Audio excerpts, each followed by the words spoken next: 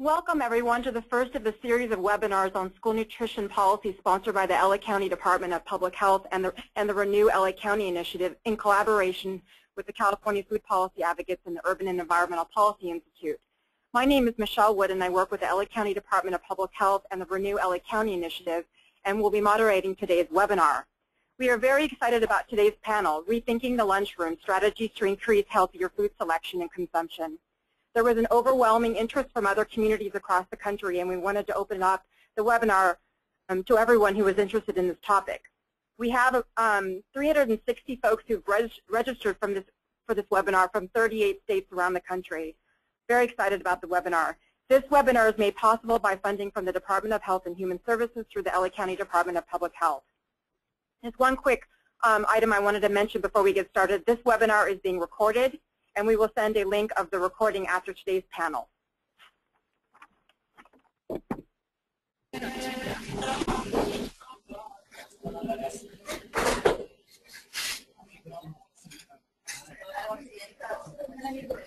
folks on the line, make sure that they have muted their lines. For those who are, we're hearing a little bit of feedback on the line. If folks can push *6 to mute their lines. For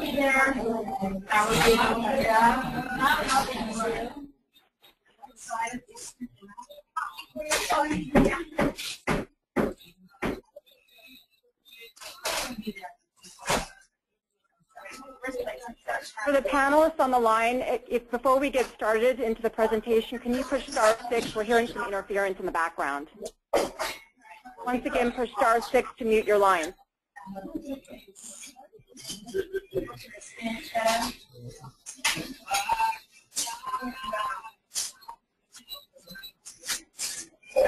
Okay, we're going to go ahead and get started. I apologize for a little bit of the interference in the background.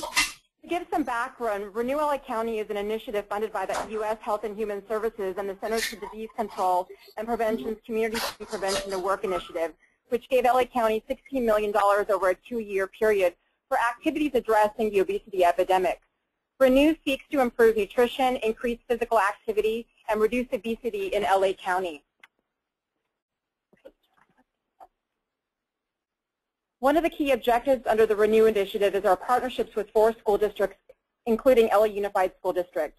All four districts are working to do early adoption and implementation of the National Institute of Medicine school meal recommendation, including reductions in sodium, limits on calories, and more fruits and vegetables. We are partnering with CFPA, California Food Policy Advocates, and the Urban Environmental Policy Institute to provide direct technical assistance with all 4 districts.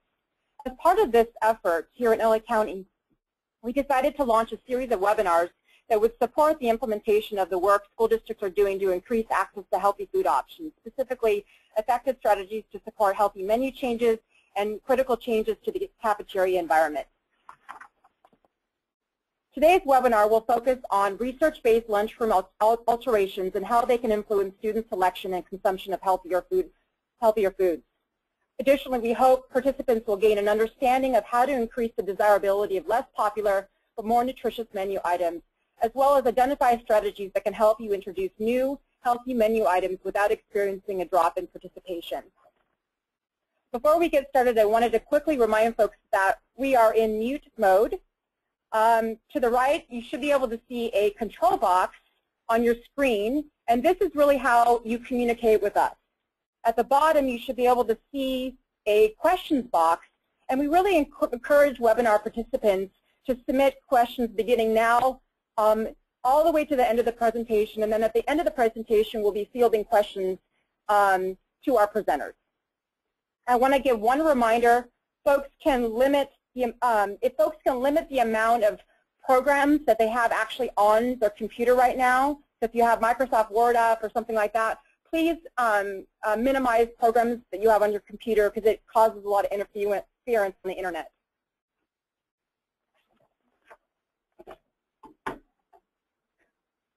Well, we have a distinguished set of panelists today.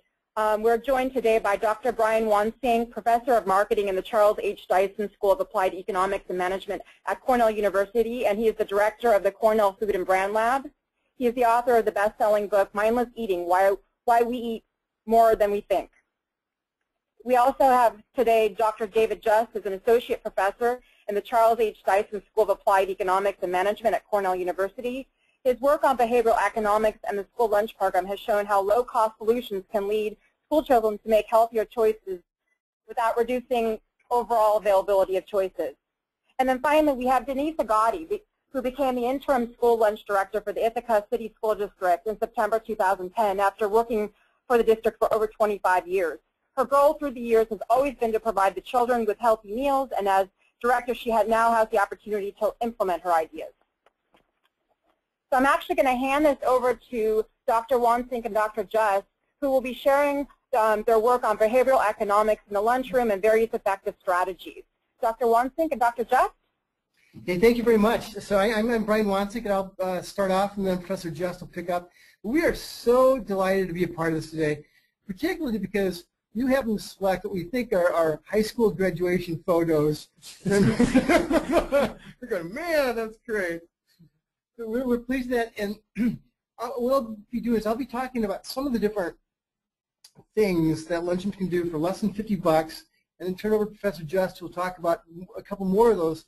We'll do something kind of interesting. He'll do a little real-time case study where we'll show you some photos of some lunchrooms, and you can kind of make them over in the privacy of your own office as we talk about them all together.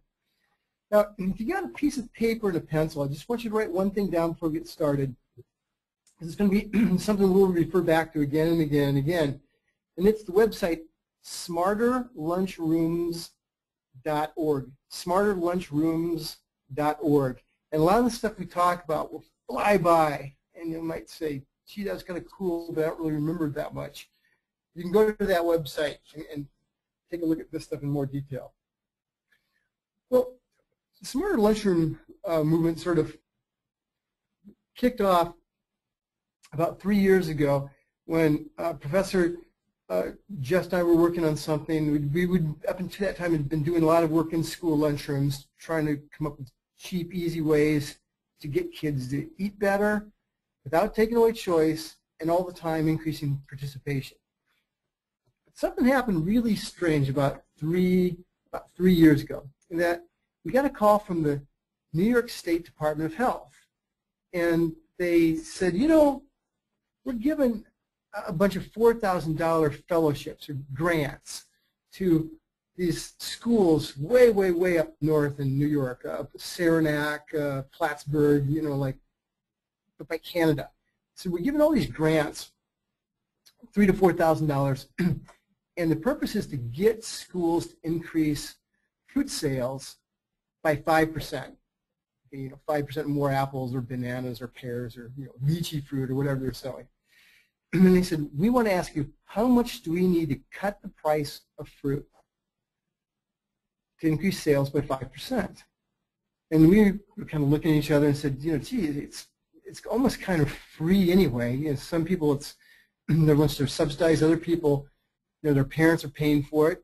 You know, kids aren't going to realize a 10% difference in price. They're not going to realize if you cut the price of fruit from 50 cents to 45 or from 50 cents down to 30. And so what we did instead, though, is he said, let's take a look at things. We took two groups up to 6 hours away, spent 2 or 3 nights up there, and all the days going to different school lunchrooms. And what we found is that the typical school lunchroom would have its fruit in these sort of these nasty steel chafer dishes that look like something you'd find in surgery or something. And it'd be under a sneeze shield. So a person who wanted an apple would have to kind of contort themselves and, you know, a dark part of the line to reach under and grab a pale orange just to get a piece of fruit. And we said, you know, don't change the price. Here's what you do. Put the fruit in a nice bowl, or any bowl for that matter, and put it in a well-lit part of the line. And I think there were 7 schools there, and 4 or 5 did just that. And instead of seeing a 5% increase in sales, by simply putting that fruit in a nicer bowl and putting it in a well-lit part of the line, they realized about 103% increase in fruit. And 2 other schools didn't do anything because they said it's not going to work. So their fruit sales went up exactly 0%. And it got us on this idea of the smarter lunchroom movement, that there's a lot of changes that can be made very easily in school lunchrooms that cost nothing and can move the dial very quickly without alienating anybody, without necessitating an act of Congress or massive retraining of people. So can I go to the next slide, please?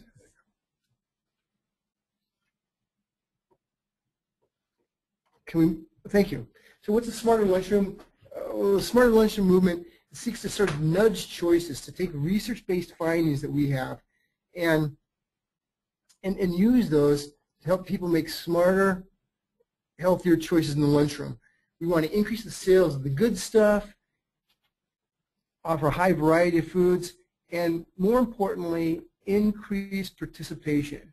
Because one thing we found over and over again is when we go in schools and we see the kids who aren't eating school lunches, especially at the junior high and high school level, it seems to us that 3 out of 4 times they're not eating the school lunch, they are not eating very healthy at all.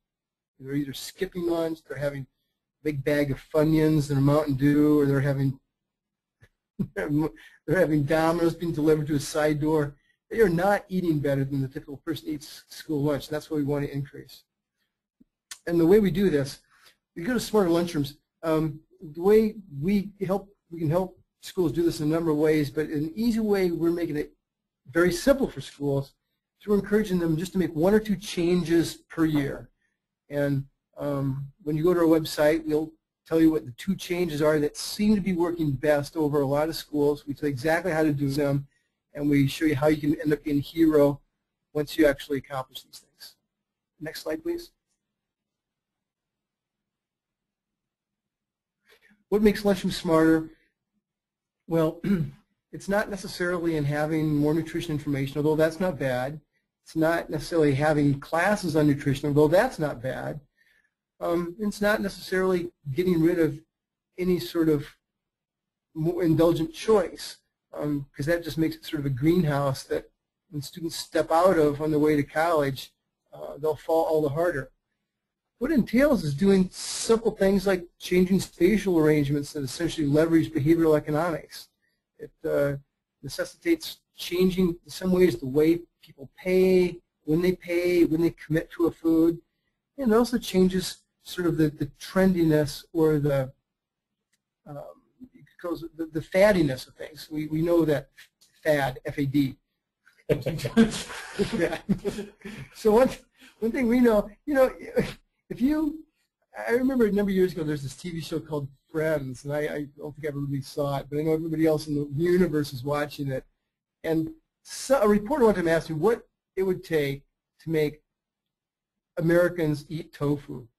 And I remember saying, if you got those 3 girls on Friends to eat tofu every 5th episode, within a season, half of America, or half their demographic would be eating tofu.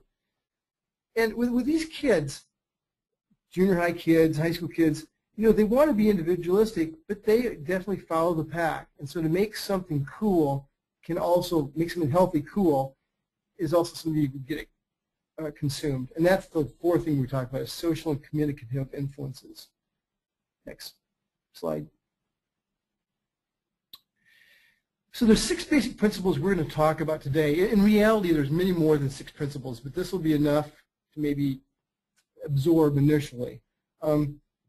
The first one is simply to manage portion sizes. Second is going to be to increase convenience of the healthy foods, improve the visibility of the healthy foods, enhance taste expectations. The whole idea there is that if you make somebody believe something's going to taste good, they typically think it's better than if you didn't do that. We're going to utilize suggestive selling, and then we're going to talk about setting sort of smart pricing strategies. And then after that, as I said, Professor Jess is going to be talking about some really neat little kind of real-time case studies. Next slide, please. It's not really any surprise that large portions create large tummies. So, and look at, if I would have just eaten, I would want that taco thing right there. But Smaller portions also lead people to end up eating less, but it's not simply the size of the burrito that we give kids or it's something like that, but it also ends up being a lot of the extras. I mean, we find that if you serve croutons in a big vat, it pretty much leads to, you know, crouton salad instead of a salad with croutons. And we see this with some of those squeeze bottles too. It's unbelievable how much people squeeze. We're doing a really cool thing here at Cornell. They want to figure out how to reduce waste. And one of the things we're looking at is even going to some of the different entrees and changing the size of the serving spoons that they have in different entrees at the cafeteria here. Because in some of our earlier research at Ice Cream Socials, we found that if you use a slightly larger scoop, people end up taking 14% more, serving themselves 14% more. And with any self-serve item, it's an easy way to change things. Next slide.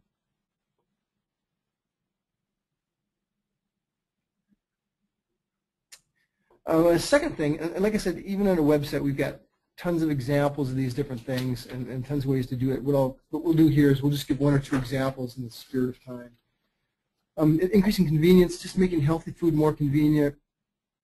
We worked with an incredible food service director in addition to Denise, and this woman's name is Chris Wallace.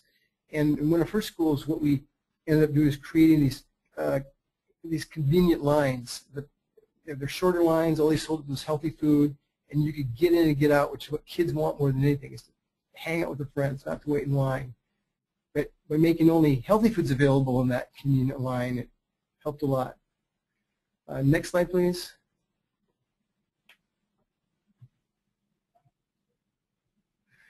And here you can see how excited these kids are about waiting in line. Isn't it, you know, if they could riot, they would. Simply having these healthy convenience lines in the studies we ran with Chris Wallace, we found that it decreased overall unhealthy food sales by 27%, while increasing total sales in general. It was very successful. Next slide, please. In terms of improving visibility, a basic principle, whether this be in your house or whether it be the candy dish, you know, in your office, or whether it be lunch lines, that if something's out of sight, out of mind. In some of the work we did earlier, we found that if you take a person's candy dish and you put it in the top drawer of their desk rather than on top of their desk, it decreased how much the typical person ate from about 9 candies down to like a little less than 3 per day. Well, you wonder why more people don't do that. And the same thing we found here is that we talked about the fruit dish, having the fruit dish out there. We're in a well-lit part of the line. We found the same thing with all sorts of other sort of examples. And I think, and it can be, you may want to have the ice cream out there, because if you don't, there's going to be a riot. But one thing you can do is, instead of having a clear glass cooler, just put some contact paper over the top of that. And that way the people who really want it can get it and they won't complain. But the people who don't really need it and don't really want it, but see, kind of go, ooh, ice cream, won't be tempted to get it. Next slide, please.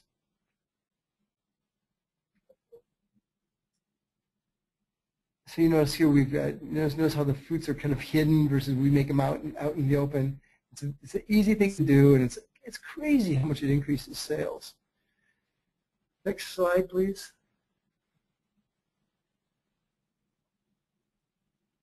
Now here's an example of something that's was kind of interesting. This was a school in Corning, New York. Corning, as in like Corningware, okay.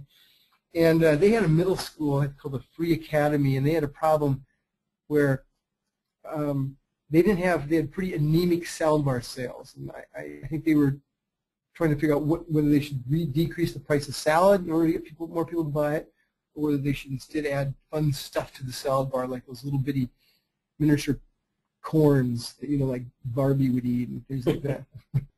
And we went in and took a look at things. If you see what the lunchroom looks like, there's a door in the upper right-hand corner, and then there's the a la carte items, or at the top end of the lunchroom. The hot lunch line is on the left, and there are 2 cash registers.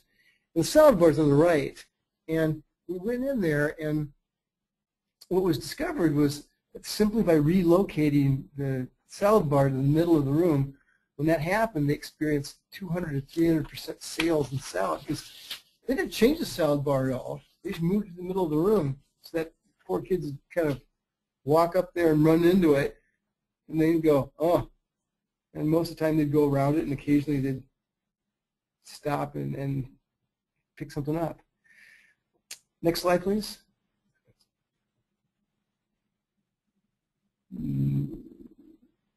And I'll talk about 2 more, and then we'll turn it over to Professor Just. When you look at enhanced taste expectations, we find that the biggest determinant of how much somebody likes something, whether it be the Thanksgiving dressing that you make at home, whether it be the strange candy bar from a strange country that somebody brings back vacation and gives you a taste of. The biggest determination of how much you're going to like something is what you expect it's going to taste like before you taste it. And we do things terribly wrong in a lot of schools. We've been in schools where the first thing you see when you walk up to the line is a garbage can. Man, what's that do for your taste expectations? It doesn't make you say, this is going to be great. And I think the same way, the more care that's taken with presenting food in a very sort of appealing way, the more sort of hardwires your taste buds to believe it was really good. And one way we've done this, if you go to the next slide, please, we've done a couple studies where we've simply changed the names of things. And we call it the name game. Just, in elementary schools, calling X-ray carrots, or called carrots X-ray vision carrots, doubles the amount of carrots. Or in one case, we were at with Denise, working with Denise Agati's school for a special on Channel 1. Is that what's called? Channel 1. It was in the invite that everybody got. So. Oh, yeah, okay. Channel. We were doing something for there, and we were going to change the name of the burritos, and people wanted to change the name from bean burritos to Big Bad Bean Burritos, which sounded big, bad, and stupid to us. But we did it, and it looked like sales increased more than 40%, and I guess you can see that on YouTube or wherever it's at right now. Oh yeah, and from what Adam Brumberg says, they're going to be sending it out with after the presentation too. It's going to be really neat. So that gives a little bit of idea of some of the stuff we're going to be doing. Now the next 2 changes, Dr. Dave Just will talk about, and then he'll take us up to sort of the real-time simulation, if you will. Okay, so please advance to the next slide. And thank you, Brian. So what we say and how we act as not necessarily as food service directors, but as people actually on the lunch line can have a big impact on what the kids decide to buy. It's a classic case of this. Every time you go to McDonald's and you order something, if you haven't ordered your fries or your drink, they will immediately ask you, do you want a fries and a drink? And they do this for a reason, because it sells fries and drinks. And alternatively, we can think about using that same type of prompt to try and get kids to eat a little bit healthier. So, for example, asking a kid if they want fruit will often lead them to take the fruit. In fact, we see about a 70% increase in the amount of fruit kids take if you just ask them this. It's not nearly as high for fruits and vegetables, or excuse me, for vegetables, but for fruits, it's extremely effective. And moreover, it's a little bit in how you do it. You got to be a little bit friendly. When kids think the school lunch staff is friendlier, they buy more often, they participate more often, but they also end up buying better foods, believe it or not. Could you want to tell a little bit about that? So yeah, in a national survey of children who participate in either participate in school lunch or do not participate, when they believe that the school lunch staff is friendlier, we see them buying more fruits and more vegetables. We see them buying milk more often. we see them ending up getting a healthier lunch overall. Alternatively, if they think the school lunch staff is unfriendly, they tend to sort of drop away and they end up bringing their lunch from home. And usually what they're bringing from home is not nearly as healthy. So not only is participation going down, which is bad for the school lunch program, but also the healthfulness, the nutrition that they're getting is just not what you want it to be. But beyond that, you don't have to just say, would you like it with it, and let them say yes or no. This is one school we went to, and we saw as they were going through the line, this one lunch lady, she would hold the tray out for them. They'd have the pizza, and they'd say, would you want a salad with that? And she'd stare at them and hold that tray until they gave them an answer.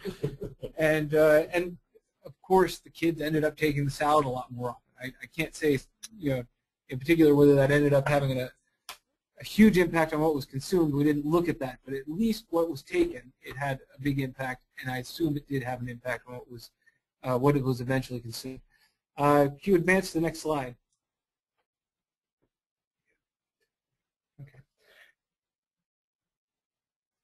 Okay. Just a quick point, and I'm not going to spend too much time on this. Here you see a few different, a few different posters from schools, as well as a couple of other pictures of partially clothed women with water bottles. And celebrities. They're celebrities, thank you.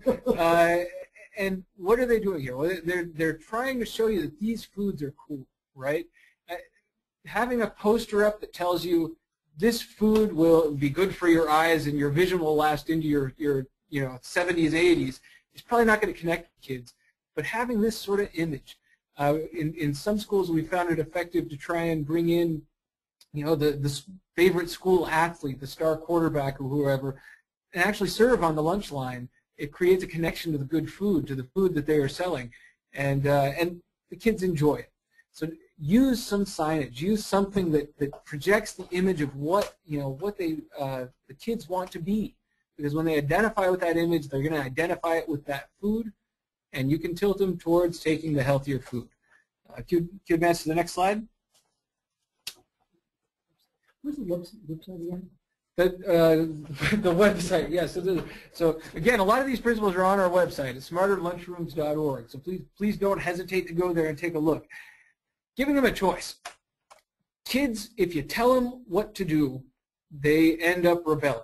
And we see this over and over again. We've seen this at many, many different schools. One school in particular where they were told they could only have one ketchup packet, they rebelled and filled the principal's pockets with ketchup packets over the next little bit. And to give you a little bit of an example, I've got several kids of my own. If I tell, yeah, four of them to be exact. If I tell one of my kids it's 8 o'clock, go to bed, I've got a fight on my hands. But if I tell them it's 7:30, would you like to go to bed now, or would you like to watch a television show and then go to bed in a half hour? They end up choosing to go to bed at 8 o'clock, and they end up liking it. So even if you're giving them some bit of a meaningless choice, it ends up having a pretty good impact here.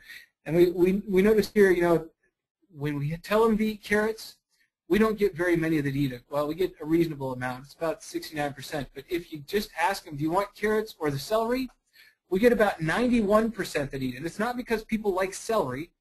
It's because they're choosing the carrots over the celery, and when they choose it, they own that choice, and they decide to eat it. So offer some choice. Give them something that they can buy into on their own. If you advance to the next slide.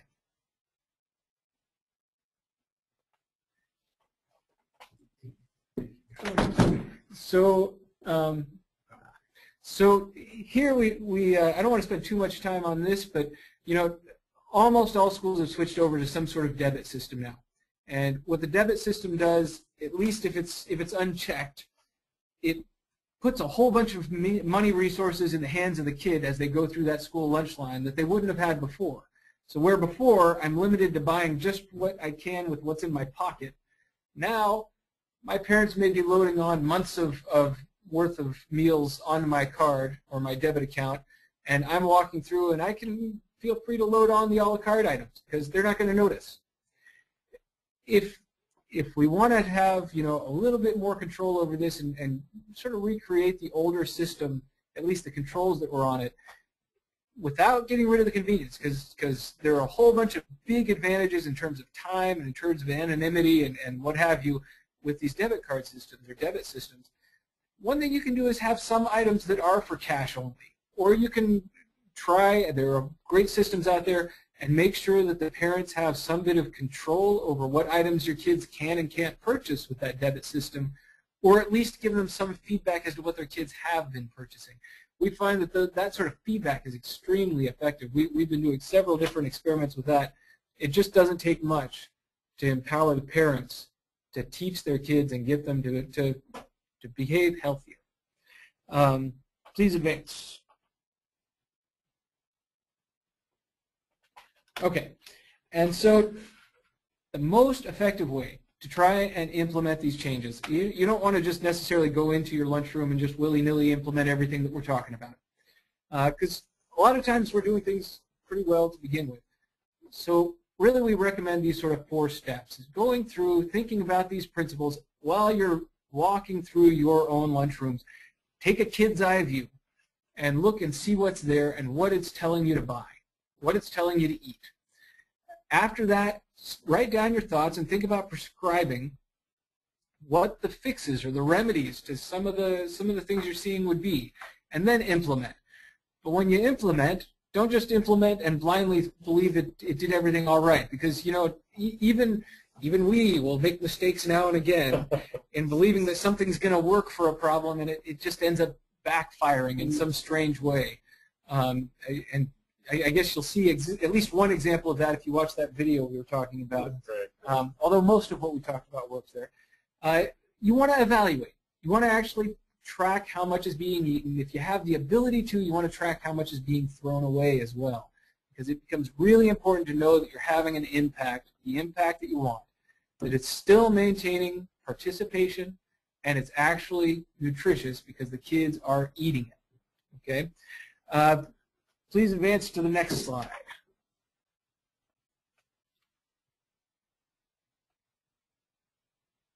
There we go. And so this is just another little, before I start our diagnosis and evaluation process, this is a little plug for our website again. Just make sure you know it's there, smarterlunchrooms.org. But also, this is an op-ed piece that we did in the New York Times. It's probably pretty difficult to read on the size screen, at least that we have, and I don't know if it's a resolution you can quite see. But if you go to that website, there's a copy of this, and this has about a dozen different small changes based on these principles that we've been able to execute and their results. It also gives you a little bit more of our philosophy. I'd encourage you to go ahead and take a look at that. It was a wonderful piece. The New York Times was very kind to us to allow us to do that. Let's go ahead and look at some of these situations that we can diagnose. Can you advance to the next slide? And I should mention, this is from one of the schools. I believe there's a participant from this school on the call here, although we won't be able to hear from him or her. Thank you. Thank you for this, and don't take offense at anything we're about to say. We're just trying to use this as an example. So this, we're going to talk about a few things that we like and a few things that we may be a little bit concerned with. And I'm sitting here also with Adam Brumberg, and he might jump in now and again to point me in the right direction if I miss something. This first example, we see, they've taken some food and trying to do something a little bit different. They've moved it outside. It looks like where the students are, and the first thing you notice when you look at this, yeah, it's a good idea to get the food out somewhere and be a little bit innovative that way. But you worry a little bit about the presentation in this case. The food is set up on these milk crates down by the ground. It's saying something about, inevitably it's saying something about the taste, right? It's also out of sight. It's something that's hard for kids to see. If I'm walking by this and I'm thinking about picking something up, it's either I crouch down really low and pick some of these things up, or I grab the one thing over there on the right that is near my height. And so while I think this is an innovative attempt, it might be better to just get a little table or something like that you could set out there, maybe with a tablecloth, something that presents it and makes it looks homey or makes it look a little more inviting. something like a picnic, right? It's not. It's not just for the people who are eating, but it's for the people who We're working too. aren't eating. And Yeah. you want to get them to eat. Exactly. It becomes more of a. It's not just the people who are eating; it's the people, right, that you're trying to get to eat. And I believe that this school had some real issues with space, which is part of why they're going outside. But I think they're making they're making the best of a difficult situation. But there's a few things maybe they could just do to enhance that somewhat. Yeah, yeah, and tablecloths tend not to cost too much. Even without the tablecloth, the table they might just have one floating around the school somewhere. Let's go ahead and advance to the next slide. Okay, so the next couple slides are from the same line, and here, on the left, you see sort of a kid's eye view of what you see as you walk through. My computer just went completely black. Yeah, it's all good. So you see this kid's eye view, and when you're seeing this kid's eye view, what do you see, right? You see a little bit of foil in a really deep pit off to the left, and you see some chips floating around up high down the line. Further, if you walk in and you sort of look in, you can see these sandwiches that are wrapped up.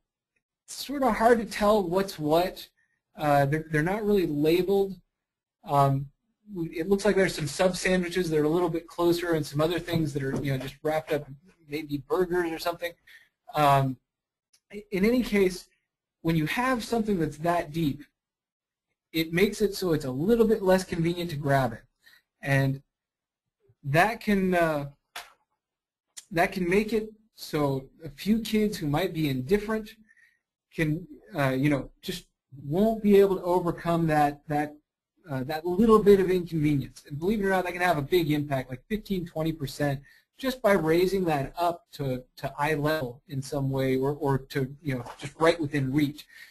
As well, putting a little label on it, or a sign out in front to tell you what's in there, so nobody's picking something up and saying, well, I don't know if I really know what this is, and it may be what I want, but it may not be, so I won't take the risk, right? A few things like that can really make a big difference.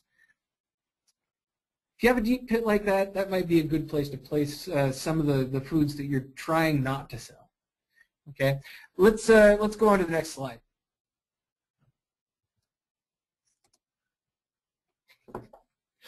So here you see some of the some of the drinks that are available. I'm just going to mention the chocolate milk. It's nice. It's in the back. It is a little less convenient, but there's tons and tons of it. So it's sort of signaling to you that, along with all the Gatorade out in front, it's sort of signaling to you that you're somewhat of a freak if you're taking the white milk. You're just not in the norm. And so, even if you're not selling all of it, it's a good idea to try and make it look like the white milk is more prevalent, that it's a little bit more normal. It looks like we're running out of time. I want to hit one last slide. So advance 2 slides if you could. There's some nice signage, by the way, on Campus Cuisine. It really sets up a nice outcome. We like those individual containers in the previous slide with the naming of the taco. Oh yeah. Just go back to that for 1 second. Sure. Yeah. So you see on the left the labeled containers. This is a great way to do things. This grab and go really makes it convenient. It really does amp up the sales of healthier foods like salads or healthier subs. So this is a great job, and we should mention great job. Right. So keep on going then. The next one. Okay, and here's another attempt outside. And again, this is just a great idea to have this outside, a little bit closer to where the kids are. Again, however, there's this idea of balance between the healthier and the less healthy items, where there is a lot of things that look a little bit like Gatorade to me in there, and some other things like that. And so just a little bit of care to make sure that you're pushing the healthier stuff. I guess I've got to call it quits right here. I want to remind you, I guess advance the last slide, and you'll see a little bit of our smarterlunchrooms.org again. Remind you, head off to this website and feel free. You see a link there to contact us. If you have questions, if you want to get in touch with us about these sorts of things, or are interested in participating in a study like this, please give us an email. Thank you. Well, thank you so much, Dr. Wansink and Dr. Just. We will now hear from Denise Agati to share some of the strategies her district has adopted and implemented, and share some of her own observations. Denise?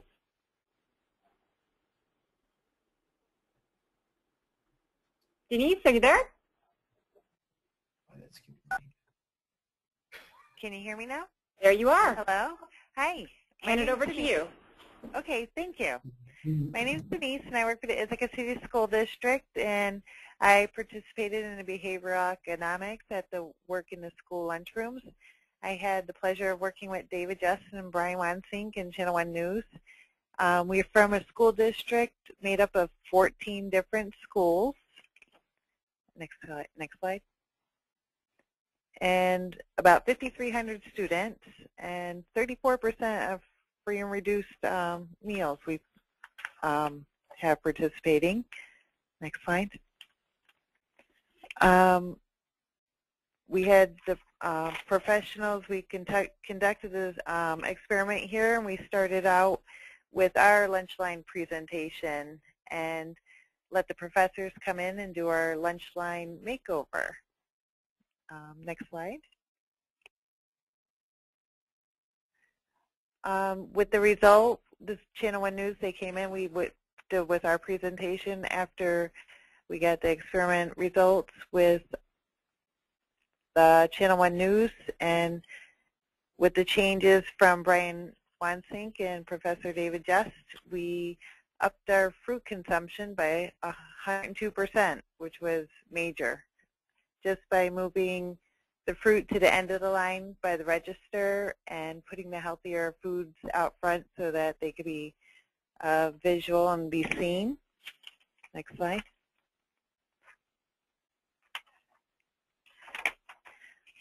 Next slide. After we did conduct this experiment, we started with our one school, Boynton Middle School. We made a lot of small changes throughout the schools, and they're not big changes. It's just by adding some bowls and putting the fruits and vegetables visual and using a lot of colors. In our school, we decreased the convenient foods so they couldn't reach them, and put the fruit bowls in front. Oh, next slide. To improve the visibility of the healthy items, with the tastings, we put the healthier items at the front of the line, so they had a choice to look at it, so they weren't just visualing pizza, and it gave them a chance to decide whether they want to take the healthier entree or not. That's where the big bad burritos came in, and just by naming them, we sold, the day we did a second experiment, they sold out for the first time. Next slide.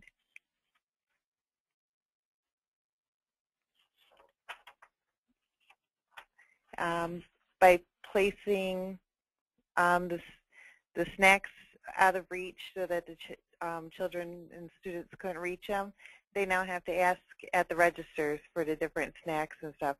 In front of the snacks, we put the fruit, so they have to actually reach over the fruit and juice and milk, the healthier items, to where they can't reach the snacks. Next slide.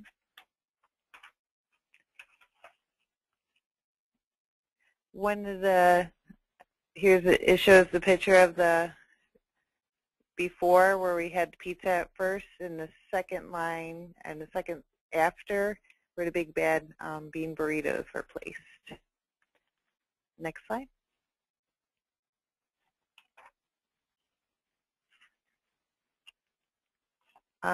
When you're placing your white and chocolate milk, we increased our white milk consumption just by adding more, so it didn't look empty, the milk, or it didn't look like it was all chocolate milk as showed in the pictures viewed before. So our milk, the white milk, increased. Okay, next slide.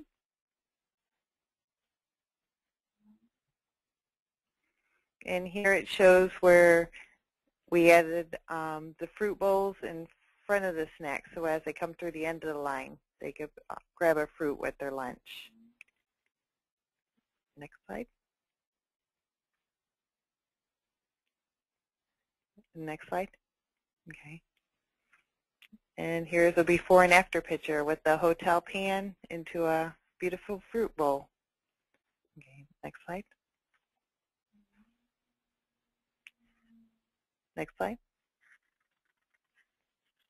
Okay, and actually here we have a picture of the chili and with the naming of the carrots. The little signs help out a lot so the students know what you are serving before they actually come through the line. We did add a few different names to our items. Krabby Patty was for a fish sandwich, and the little kids think they're cute. And the Gooey Chewy grilled cheese sandwich, actually that was a name. We had a contest where a student had a chance to name the sandwich, and we drew a name, and she won the naming of the sandwich.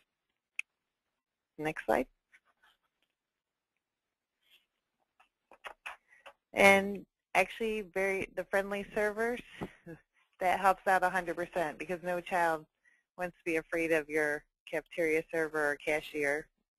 And it helps to suggestive selling is very important because no child wants to be the first to ask for the healthier entree. And if you offer it, then they're more apt to take it. Next slide. So altogether, with all the help from Brian and David, we have increased our fruits and vegetable consumption and have cut back a little bit on the unhealthy choices. Next slide. Okay, and overall, just to let you know, all these changes were simple and cost-effective. It's all about choice of the student, so we're not forcing them of what they have to eat. They have their, we're offering the healthier options and making them more available. So I think it's helped out greatly having the professors here to show us the different ways to improve our lunch line redesign. And thank you.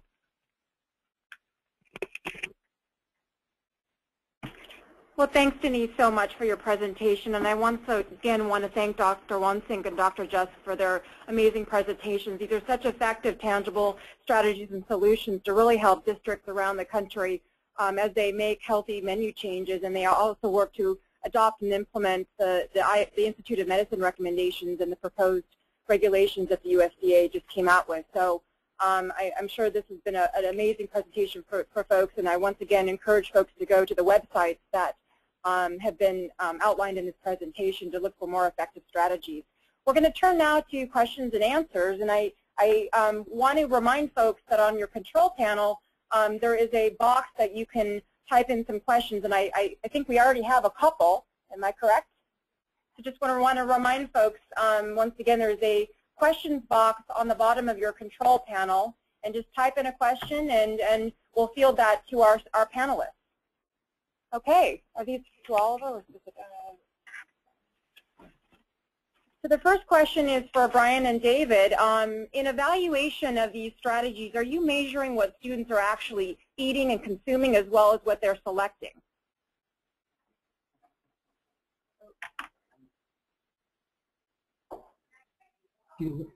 Okay. Yeah, the answer is yes. In that, again, we see it's not nutrition until it's eaten. The first step is getting it taken. The second step is getting it eaten.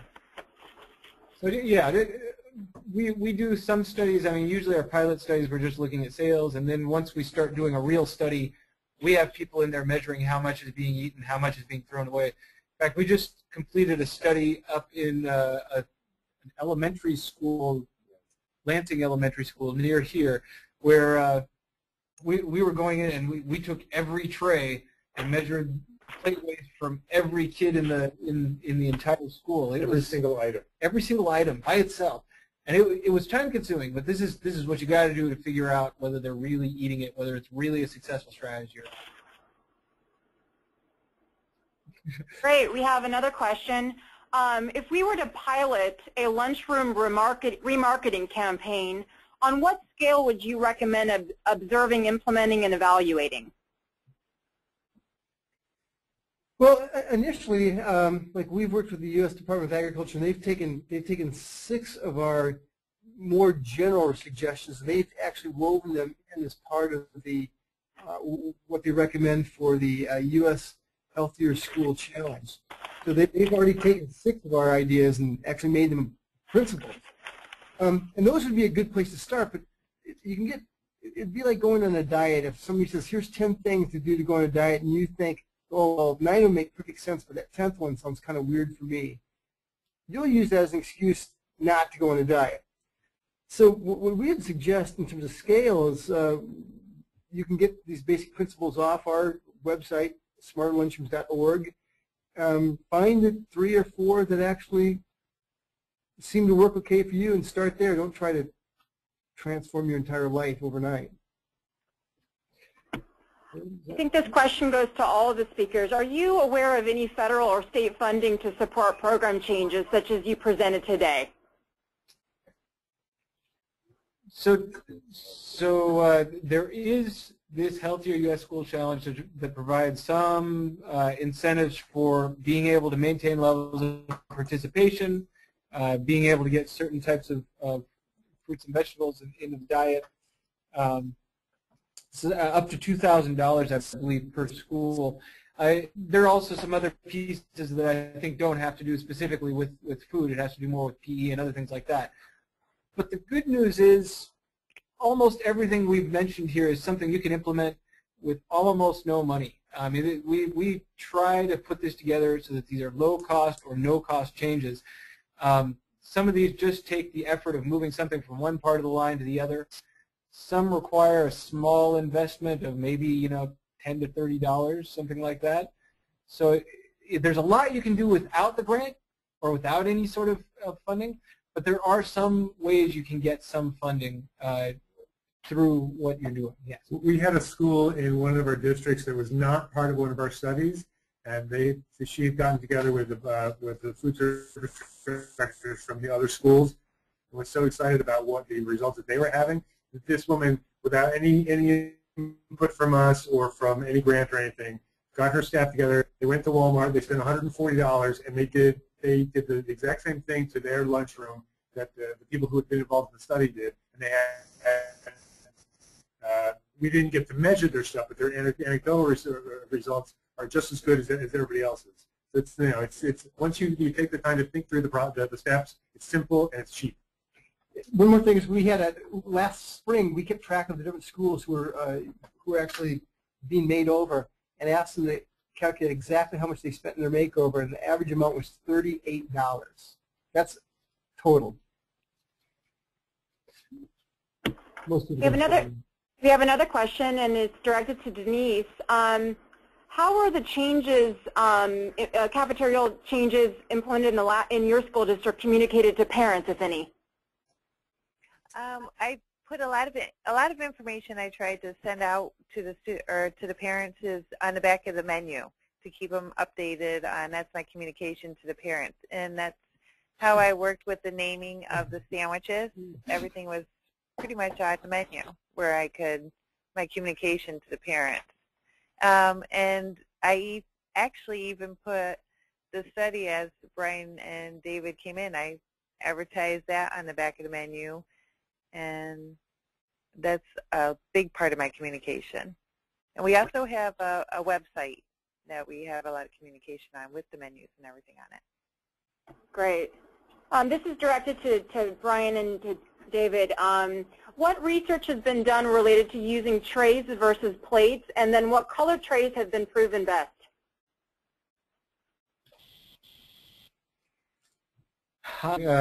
Really interesting question. We've actually got a bit of research that shows it's not so much the color as it is the contrast with the food that you're serving. That if there's a big contrast with the food that you're serving, people sort of overestimate how much is there, and they tend to eat a little bit less. Whereas if there's not much of a contrast, they're going to eat the whole thing. And if they're dishing it themselves, they'll dish a lot more on their plate. And with trays, we're big believers in trays for a couple of different reasons. First, because we're really into that. What's that called? Like Environmental. Yeah, we're in that environmental thing. Sustainable environmentally. Oh, that's it. So we're really into that, and we think it's such a scam with the all the you know, a lot of the throwaway styrofoam trays. We're one believers because of that, but we're also believers because we think it actually can guide people to actually eat a little bit better because of its particular trays are designed in a certain way, which we can talk more about in another situation. But one thing we also find about trays in our lunchrooms is that trays help kids eat better in balance. Without a tray, kid's got two hands. Instead of getting a salad, an entree, and dessert, he's going to get the entree and the dessert, not the salad. I think we'll take a couple more questions. The next question I think is really to all of our presenters. Do the effects of these strategies last over time? Are they sustainable? Or can students adapt to these changes and revert to previous choices?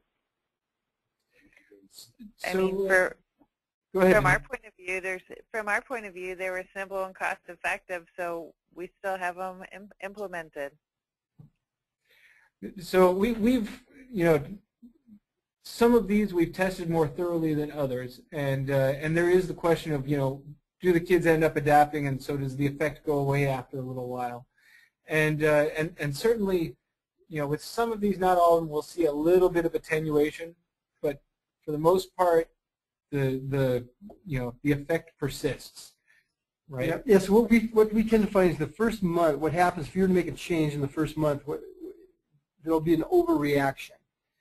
But what happens is that after that first month, things pretty much dampen down to a point where there's a solid increase that persists. Like when I talk about the fruit bowls. Initially, when we make these changes with fruit bowls, remember I tell you fruit sales end up going up about 103%.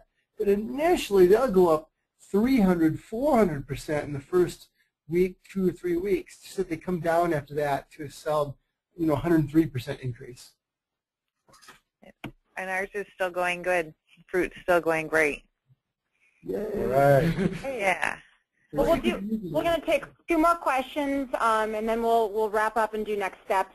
Do you find that using the word healthy isn't optimum for encouraging purchases from young people?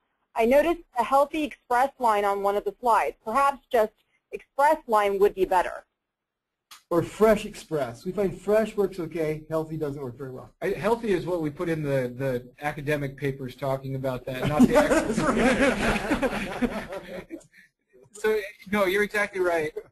Healthy is not a good word to use. I don't care what age. It could be adults or children. You don't want to put healthy near food because people they don't like it. There are subsets for which it works, but yeah. And I think, and our final question, which I think is a good last question, is if you were going to do this in your district, what is the single most effective strategy that you've identified throughout your presentation today that has had the most impact? Friendly service.